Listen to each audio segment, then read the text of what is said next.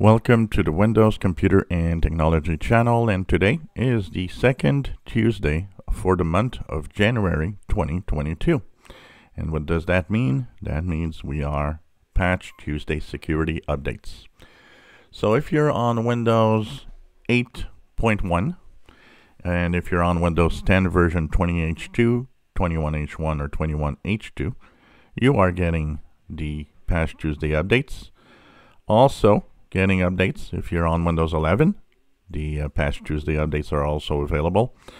So what's in there, we don't really know exactly now because they've just been released and the blog post with all the information still not there available. But we will take a look at this in a little more detail today.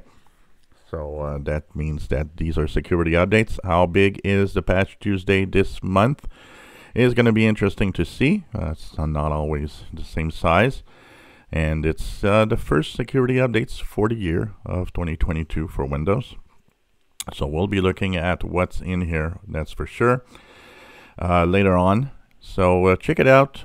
They have been released about 15 minutes ago and should be available throughout the day for most of you out there, including some that it's technically Wednesday also, depending where you live. So just go to your updates. You should see a cumulative update for the Windows version you have.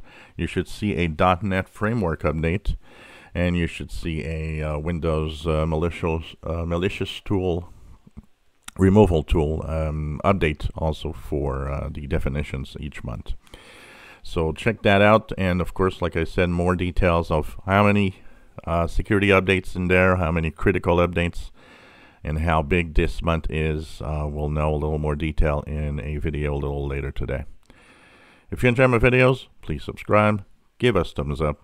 Thank you for watching.